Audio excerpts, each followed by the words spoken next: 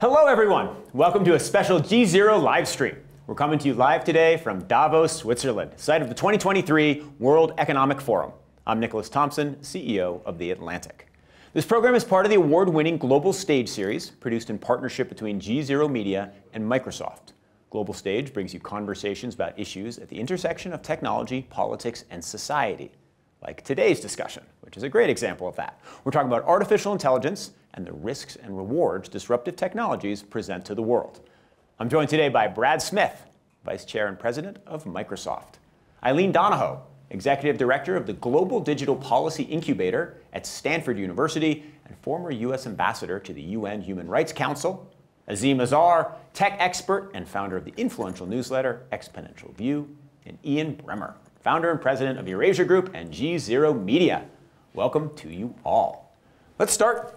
Ian, hello. Lovely day. How are you doing? Good to be back. Great. You just published a top risks report. All the things we need to worry the hell about, things that are going to disrupt the world. You said it's a tipping point for AI. What did you mean?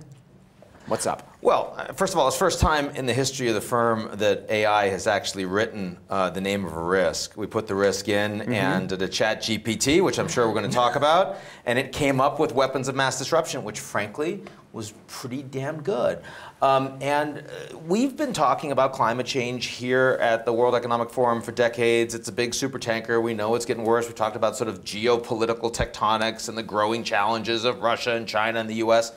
AI has been kind of bumping along the bottom of the road and then suddenly, wow, taking off like a shot. This does feel like a transformative moment. A transformative moment for productivity, for hope, for efficiency, for connectivity.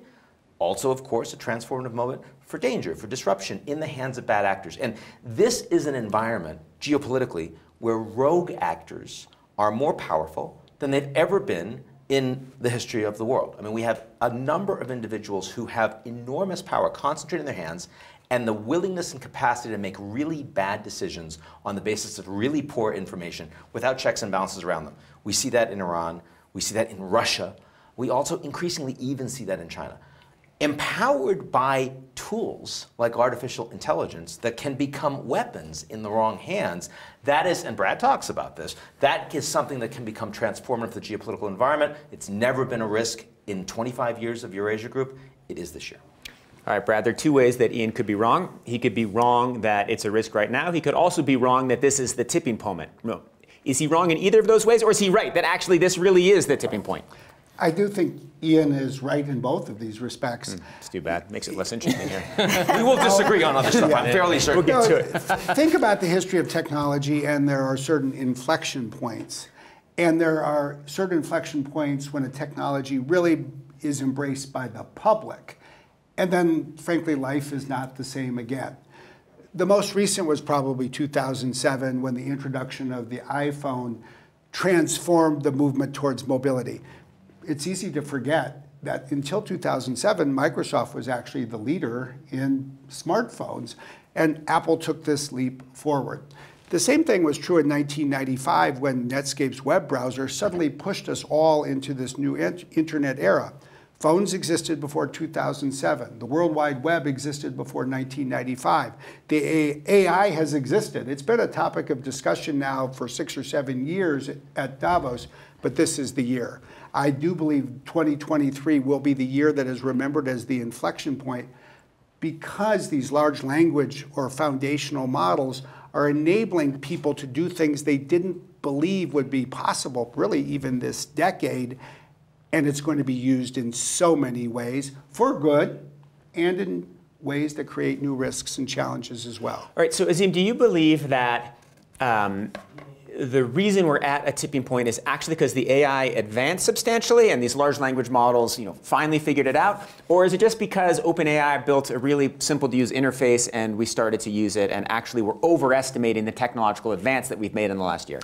I think it's a technological advance. I think the ChatGPT and the work they've done and other companies are building similar sorts of things do represent new advances on technology. But there's a second thing that's happened, which is firms like Microsoft and others over the last 7 or 8 years have been helping large corporates get ready for AI. And they've been getting them tooled up. They've been getting the data in place. They've been getting the skills in place. So all the big firms who control the way we interface with our bank accounts and our travel schedules, they are now much, much better placed than ever to implement AI systems, thanks to the help of Microsoft and others. And now they've got a really, really great technology on which to do that. And I think that those two things combine to make 2023, sorry to agree with Ian, a tipping point year.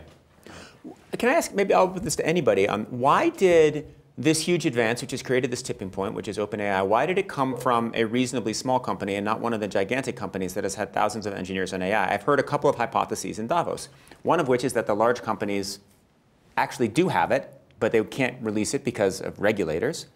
And the other is, well, you know, it's easier to be a small company, be innovative. Brad, you can answer if you want, or somebody else can take a crack at it. Well, I'll offer a few thoughts. First, yeah, OpenAI has had the ability to move extraordinarily quickly because they have this relatively small group of 300 people who are extraordinarily talented, very focused, and unencumbered by, you know, frankly, what you often have in a large organization. While at the same time, they have had the benefit of a huge tech company behind them. It's not as if this OpenAI or any AI model with a large language model gets, you know, constructed on a PowerPoint slide or a piece of paper. It's literally created with the benefit of an AI supercomputer, in this case an Azure supercomputer that was built in a dedicated and very expensive way by Microsoft. And what we should really recognize, in my view at this point, is that there are three institutions that are at the forefront of these large language models, and there will be others as well. But you have OpenAI with the benefit of the support of Microsoft. You have DeepMind, which is part of Google, and you have the Beijing Artificial Intelligence Institute, and then others as well. But it is easy to create apps that harness the power of an AI model. But creating an AI model with billions of parameters, that is an extraordinarily computationally intensive approach. Now, I would say, and OpenAI created a better to use interface. Think about the smartphone and what touch interface did. It transformed it. It made the power of the technology more accessible. I think this is a liftoff point because it's true. Everybody's been getting ready to use this type of thing and becoming more familiar. But it has been a genuine technological advance, non-linear advance, in my view, in the size and the capability of the model itself. And when was the last time you really heard anyone in the tech industry, when have you ever heard anyone in the history of the tech industry say, I have a product, it is so good, I just can't show it to you because regulators won't let me? I have heard a number of people in the tech industry say that we had the product, we just couldn't release it because of the regulators. But let's go to someone who knows a lot about regulation. What is a good framework, right? So we have this thing. We can talk about the specifics about ChatGPT and AI, but how do you think about getting regulations right when there's an emerging technology that could just be awesome or just be so destructive? Yeah, so let me go backwards and just say I haven't heard that it's because of regulation. I've heard that it's proprietary interest of Google and DeepMind wanting to keep it in their own hands, as opposed to this experimental, iterative release approach that OpenAI has taken. And so that's a really interesting question to me, the pros and cons of, you know, there's some companies releasing it to the wild, there's risks of that, there's some, like OpenAI, that's done this iterative, partial pilot, and then there's others that keep it in-house. And so the pros and cons of that, I think, is something worth debating. In terms of a framework, so I am a human rights person, and so from the human rights point of view, I think it's interesting to look at, as Brad said, you know, the past decade, or you said 6 or 7 years here at Davos, the human rights conversation around implications of AI for human rights, and then I can touch a little bit on this moment and all the energy around generative AI and the progress and this release of ChatGPT. Human rights point of view, there's sort of 3 levels of conversation happening. The first of which is the most dominant and obvious, which is what are the actual implications of things that have been integrated already. There's civil political rights, that's the part everybody knows about. The obvious concerns are equal protection, non-discrimination, right to privacy, exercise of civil liberties, panopticon level surveillance from AI, those kinds of things. And I would say on the civil political rights, most of it has been about risk, less yet on reward. Economic, social, cultural right conversation is about who enjoys the benefits. And even though there's been a lot of concern about jobs and displacement of people from work, I think there's been a bigger emphasis on the potential rewards of inclusion in the AI revolution. And so that's kind of an interesting tension. Second level is this more speculative conversation about AGI and what are the implications for humans and humanity. Obviously, the concern, well, what do we even mean by replicating human intelligence? Are we talking about human consciousness or human awareness? So that's one level. And then the third level, which Brad, you talk about, Ian, you too, all the time, is the geopolitical. And this is where the human rights community really has to step up and wake up, because AI as a foundational technology will have has had and will continue to have dramatic implications for economic superiority, military superiority, and really the power to shape global norms. And so it is really important that the dominance in this foundational technology remain in the hands of democratic stakeholders and people who care about human rights. Well, that leads so nicely into our poll, but I will add, on AGI, I was just at a panel where we talked about the most interesting risk I've heard of AGI, which is that if we have a chatbot that you can really emote with, people will fall in love with their chatbots, will stop having babies, and then there'll be total demographic decline. Okay, but that is not the biggest risk, according to the survey. So GZERO surveyed lots of folks across social media channels. A ton of people responded, and we got some really good data. So the first question, the biggest threat that AI presents is potential for job loss, coming in at 23%. Privacy and security risks came in at 35%, and dangers to democracy was the big winner. Congratulations, dangers to democracy, winning with 42%. Ian, how did you vote? I would have voted dangers to democracy. I mean, in our own polls, I don't tend to vote, but you want to keep the data clean. But look, it seems to me that we have we're in an environment where last 30 years, right? You come to the WEF, and people are talking in various ways about the digital divide. I mean, ever since the internet is created, who's on, who's off? You already talked about inclusivity, right? This year so far, and it's almost the end of WEF, I have not heard anyone talking about digital divide. First of all, because the world is getting people connected. Secondly, because the pandemic's only speeding that process up. But third, because increasingly that's not the problem. Increasingly the problem is stuff you know that ain't really so. And we've got people all over the world that are dealing with disinformation that is fundamentally ripping at the fabric of civil society in democracies everywhere. Now, last year at our global stage, Brad and I were talking, this was back in May, it was only a few months after the Russians invaded Ukraine, we were talking all about cyber. And we were worried about whether or not the Russians were going to be able to destroy Ukraine with their cyber offensive capabilities. And over the course of only a few months, we're feeling a lot more confident, Brad can talk about this, that cyber defenses, properly applied, actually are doing a really good job in beating away the strongest cyber attacks that the Russians have to deploy against Ukraine. And that's awesome. But we are nowhere close to that if you want to talk about disinformation, if you want to talk about influence campaigns. Nowhere close.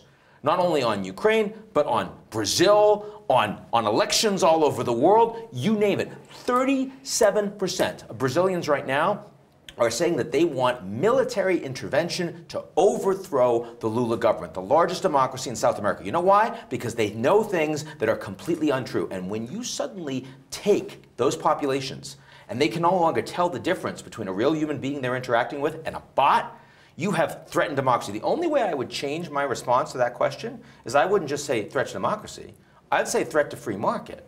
Because we all remember meme stock.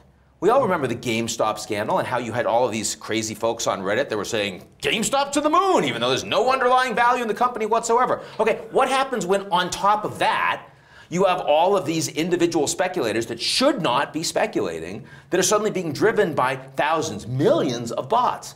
I don't know how we deal with that. I don't think we're ready. And again, according to the people dealing with the defensive technologies, we aren't yet prepared for what's coming down the pipe.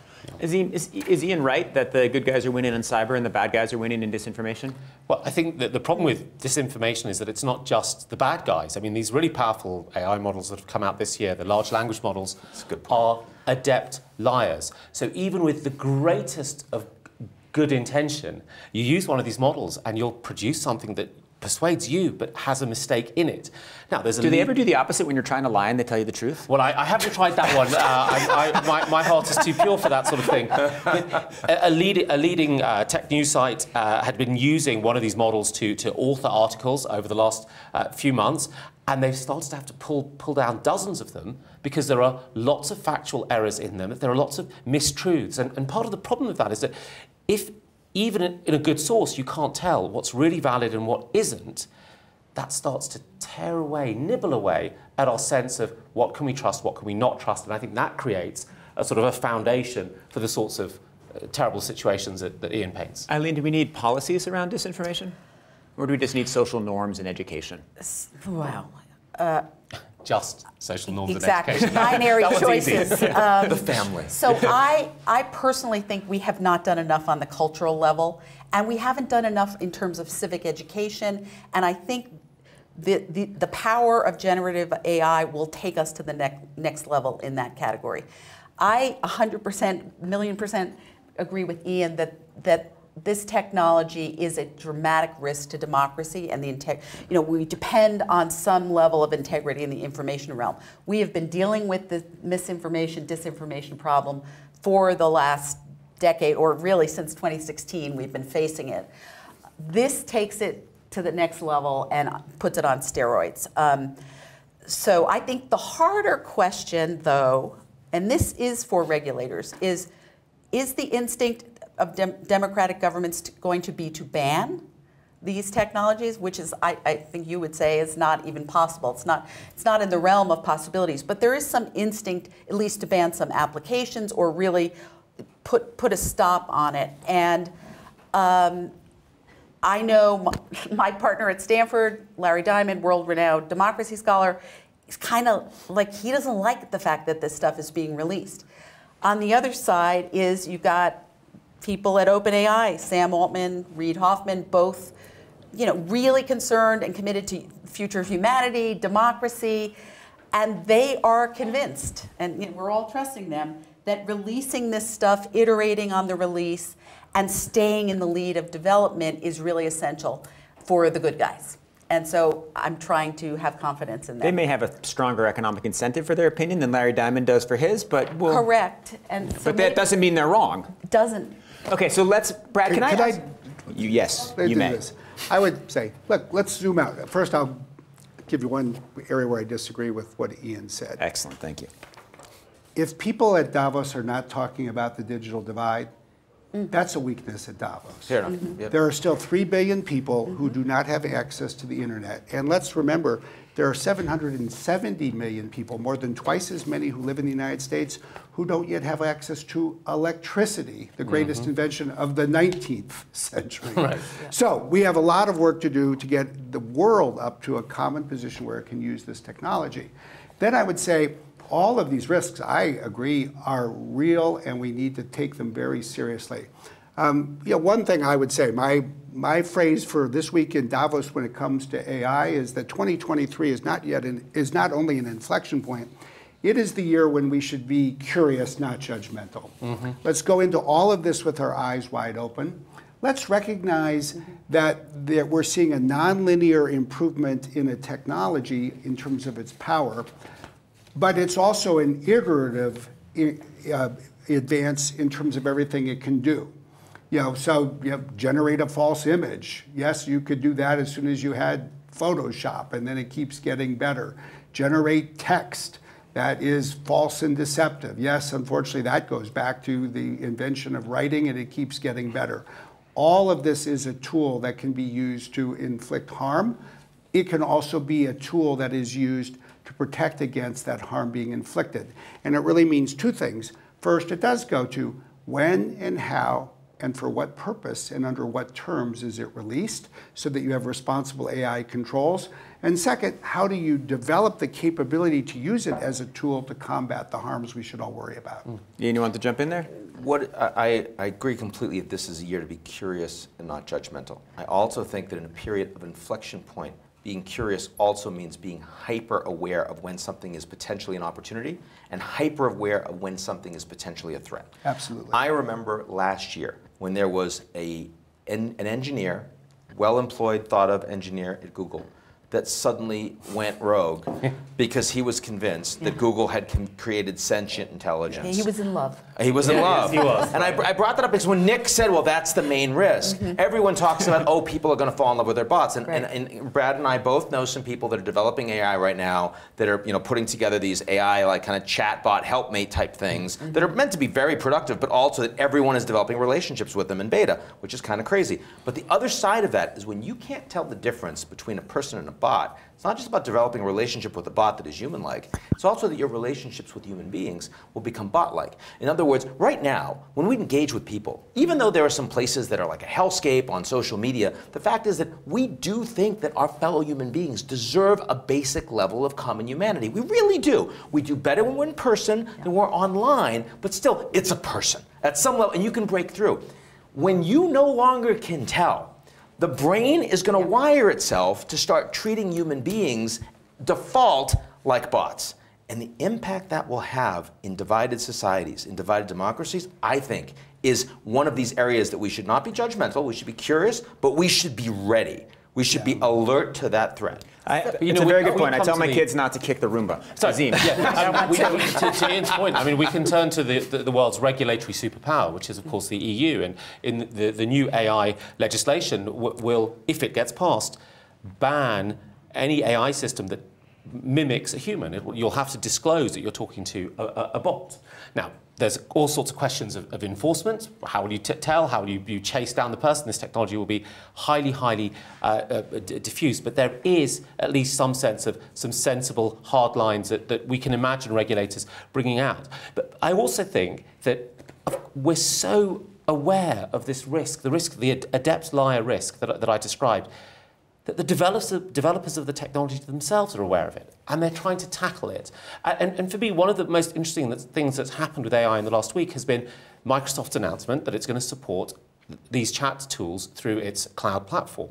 Because in my experience at Microsoft, it thinks very, very hard around these implications, right? I mean, I trust Brad's team to have been thoughtful about this. And I'm quite curious, I'm sorry to take your role for a second, Nicholas, but I'm quite curious about the thought process that went on in Microsoft, given that you know that we're all sitting here saying this could destroy democracy, to make this thing broadly available. Because I trust your thinking. I'd just love to hear what it was.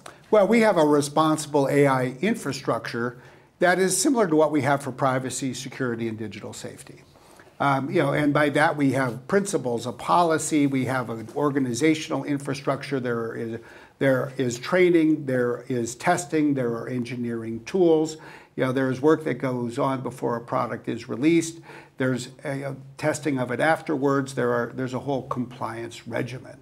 We do feel good, for example, not only about the API we released or announced on Monday was coming, including with access to the same technology as ChatGPT, even though that's going to advance very substantially, very quickly this year, as well as what it will mean, as Satya Nadella said, to integrate this into all of our first-party products, the operating system, application, search, all of these things, and we'll continue to have all of these controls. And really building on your point before, which I think is really quite important, one of the huge advances that comes from this is the ability of, say, enterprise customers, government, NGO, business, to use it with their own data sets. And I think in some ways, ChatGPT has gotten everybody so focused on one aspect of this, the generative AI, which I think should be a great tool for creative expression. There's the other side of this, which is, call it fact-finding, a great tool for critical thinking, so that people can find new insights, discover new facts. And all of that requires controls. And we've all gotten so excited, which is amazing on the one hand, with a beta release that we haven't yet seen the finished product. And because I get to work every day with the internal builds at Microsoft, I'll be the first to say that in October, when I was using what you are using today, I was like, whoa, I'm not sure we've thought through everything. And now it's the middle of January, and I'm like, I am feeling like we're in much better shape to address the kinds of concerns that you're talking about, and we'll be in even better shape when these things go live. All right, let's that was a very nice segue from fears to happiness. Let's go to our second poll, which is, what is the biggest threat of AI? We got 4 options here. Benefit. Sorry. You said threat. Did I say threat? You did, because you're just in that mode. I'm usually a constructive optimist, but clearly my brain has been warped. What is the biggest benefit of AI? We get 4 options. Economic growth, health medicine advances, improved efficiency, or better data analysis. Let's go around the room and just quickly say which one you vote for. Ian. Economic growth. Yeah, productivity and growth. I would say all of the above as a benefit. I think they're all benefits, but if you're making me pick one, I'll go with the first as well in terms of growth. Well, I would have said improved efficiency first, followed slightly by health medicine advances, followed a little bit by better data analysis, and last economic growth, just based on my opinion. Let's see. Oh, the audience matches that exactly. 34% for improved efficiency, 33% for health medicine advances. Ian, why do you not like your followers? I love my followers. But as you know, I specifically say in my pinned tweet that if you should follow people you disagree with. So I'm really aligning with that. Why did you pick economic? Okay, let me ask you this. Not answer why you picked economic growth, but also why you think such a small percentage of the people who responded picked that. Well, I think there's overlap between improved efficiency and economic growth. I think, in part, it's construction of the data set. It is in part, we see, when you talk about AI, you talk about productivity gains. And there's no question that, that's what everyone's been talking about in a recessionary cycle, an inflationary cycle. So it could be that people are thinking in the next year, they know that we are heading into a contraction. The IMF has said 2023, they expect to be a global recession, 2% global growth. That is not where we want to be. And in that environment, trying to convince people that, oh, AI is coming with the economic growth, there may be cognitive dissonance with that. I'm thinking about what AI is going to unlock in terms of so many new technologies, in terms of distance learning, in terms of agriculture, in terms of data analysis around climate change. I'm more concerned than anything around the impact, the hundreds of trillions of dollars of damage that climate will wreak upon humanity and as a consequence, in the global economy. I think AI is the best shot to make meaningful impacts on that in the near to medium term, given how long we've waited. Because we can use it to plant crops more efficiently, set the solar cells the right direction. Yeah, understand exactly what the metrics of the planet really are to get us the efficiency so that the gains that we get from the investments we make are massive. So for me, that means that AI means not just economic growth, but avoiding economic meltdown. For me, that's number one. Azim? Well, there's a thing called the productivity J-curve with new technologies. We don't know how to use them at the beginning, so we waste a lot of time, and then eventually we figure out what to do with them, and it races away. And we saw this with the typewriter, and we've seen it with IT, and we're going to see it with AI. Companies have now got used to it. They will make use of these technologies. And within my own firm, we are already using these generative AI tools. One of my favorite uses of ChatGPT is I'll write an analysis, I'll send it to ChatGPT and say, critique this as if you were Professor so-and-so, or critique this as if you were Professor XY. And I'll get this critique back of my writing, and I'll go back in and I'll say, these are relevant points, now I should improve it. And if I had to do that without ChatGPT's assistance, I would have had to email the professor. She wouldn't have had any time. I'd have had to chase her up. She still wouldn't have had any time. And now I've got this slightly dumb professor helping me improve the quality of my outputs.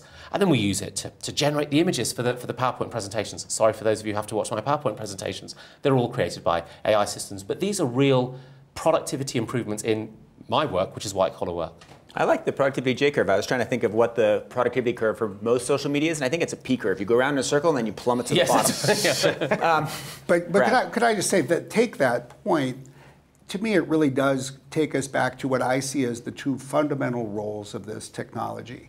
A tool for critical thinking and creative expression. the notion of, can I get somebody to look at what I've written and give me feedback so I can think more critically?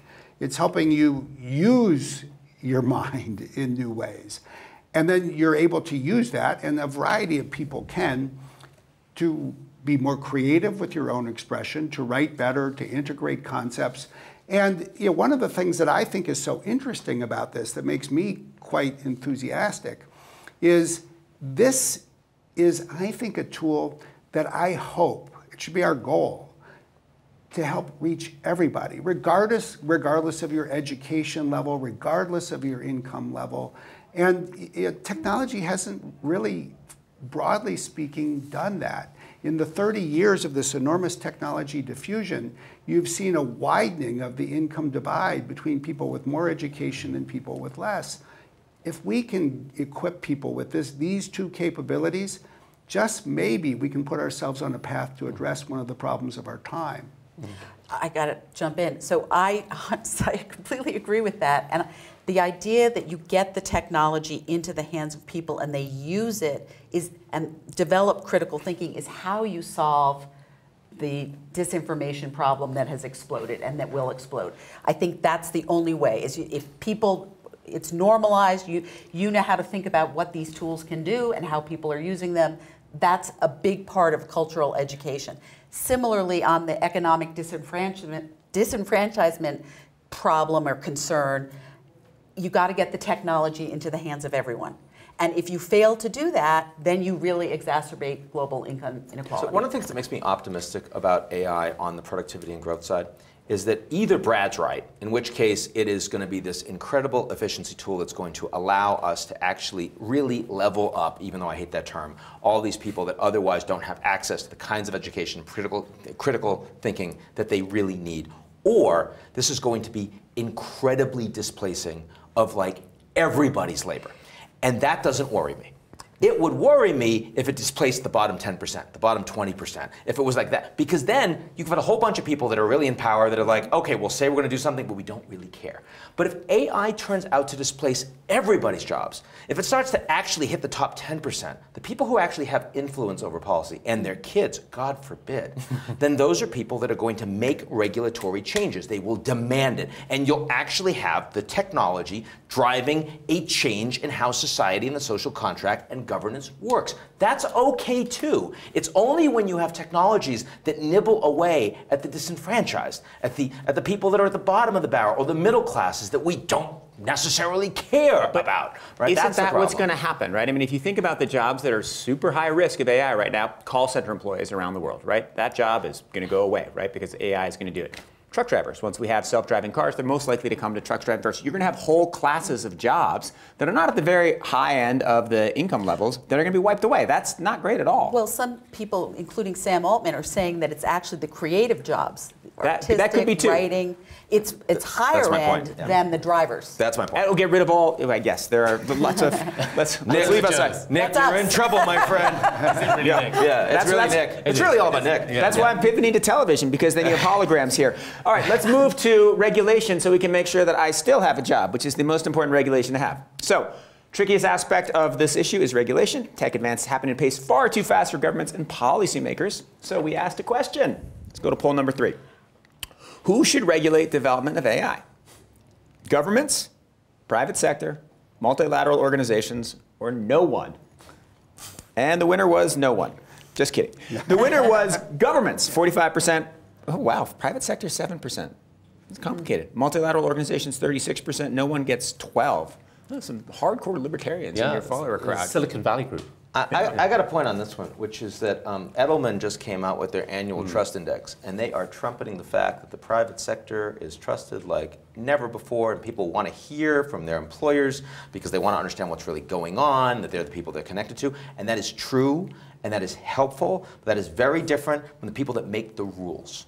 They do not want their companies making rules. They still want the governments and the multilateral organizations ultimately making rules. And it's important to recognize that disconnect. Absolutely. Yeah. It's got to be the governments. I mean, it's got to be, the regulations have to have a source of democratic legitimacy. So it has to be the governments, and if you're in Europe, it's the EU, and that's how it works there.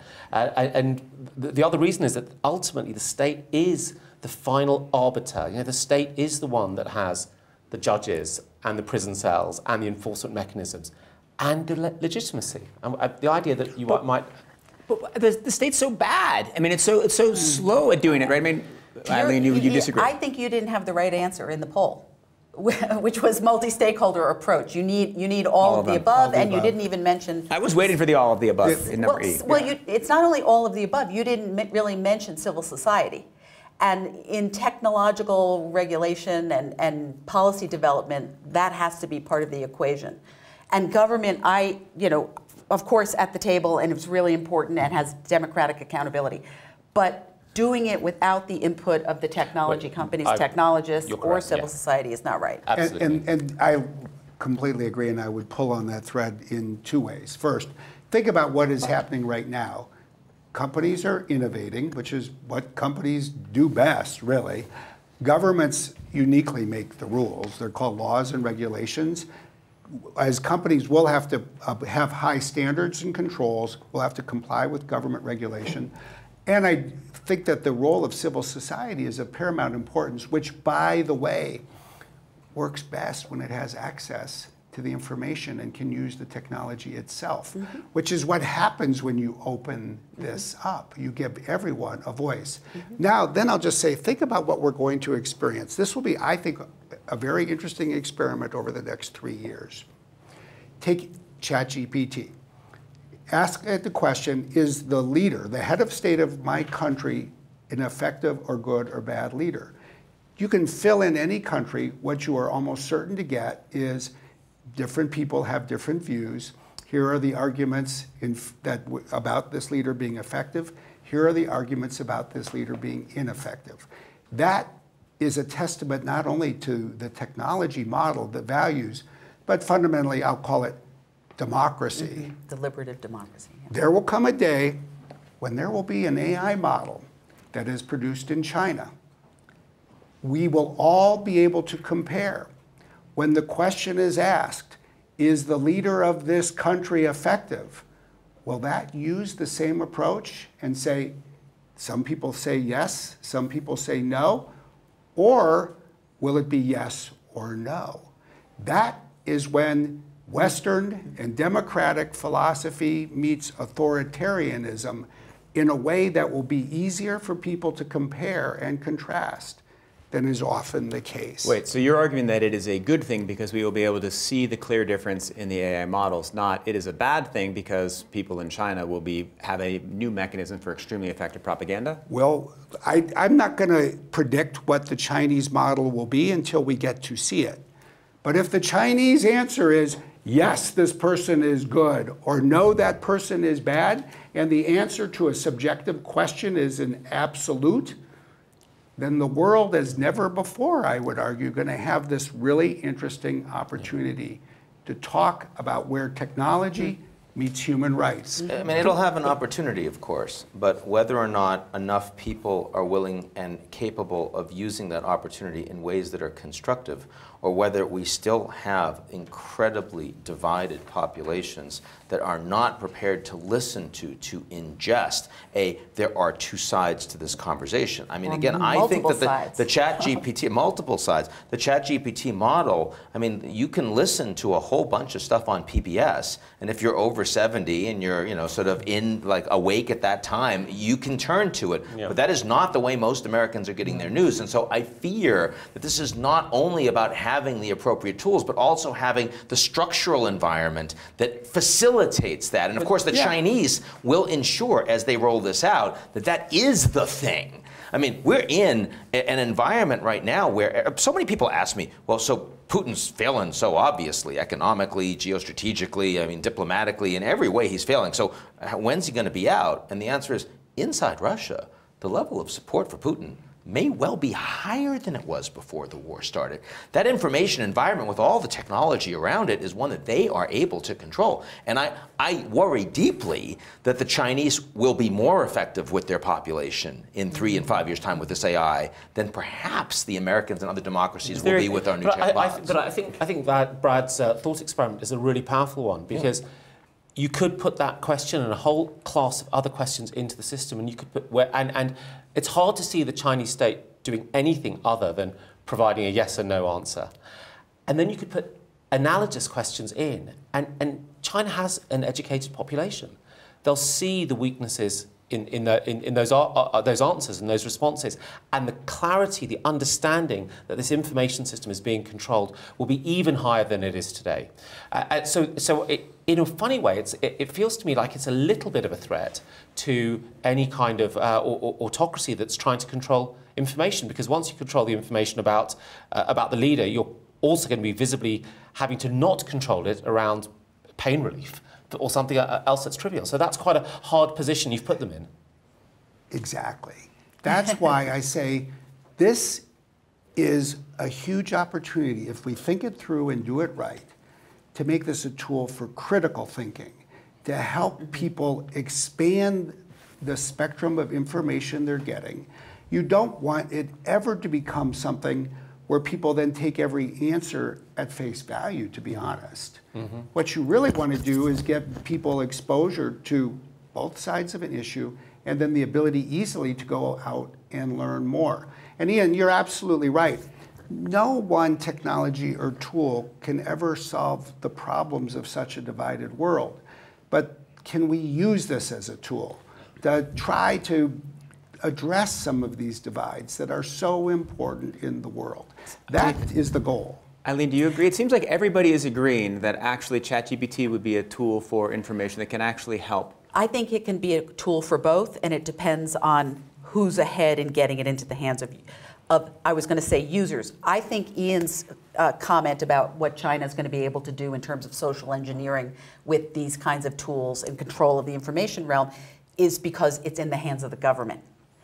If it's in the hands of the people and citizens, I think it has the potential to lead to greater critical thinking and the ability to see when you're getting propaganda, and that's the question. I don't want to be a controversialist about this, but I think the way the Chinese control their information system is inimical. You got it right, yeah. I got it right. Yeah. Eventually, it's the altitude of Davos, to open-ended research. I mean, open-ended research means you should be able to ask any kind of question. And we are just at the foothills of what we can do with AI and other advanced technologies. So if you're in a society where there are certain things that you can't ask, but you don't know what you can't ask, and the penalty for asking those things you don't know that you can't ask is very high, I think it will start to limit the capabilities of researchers to explore. When I look at the US or Europe, I see much freer societies. I get worried about academic freedom closing down because of culture war issues, because I think our real fundamental strategic advantage at this moment of exponential change in technology is that people have the freedom of thought to think and challenge in their process of research. And China may, have all of these advantages of the demographics and the state direction, but that is for exploitation. It's not for exploration. We're in a phase of exploration, and I think it's advantaged democracies. China has no demographic advantages, but that's not what we're talking about right now. But I agree with you completely that this is going to be a serious problem for China's ability to economically innovate if that's being driven by human beings, right? It's going to hurt entrepreneurship. It's going to hurt human capital development, but it is going to strengthen top-down political stability. That has been the direction of travel. What we've seen from Xi Jinping is his willingness to deploy his political capital to ensure political stability at the expense of economic growth has thus far been high. Now, over the last 2 days, we've seen from the Chinese leadership they are intending to change that message. Do we believe it? We'll see. I am skeptical.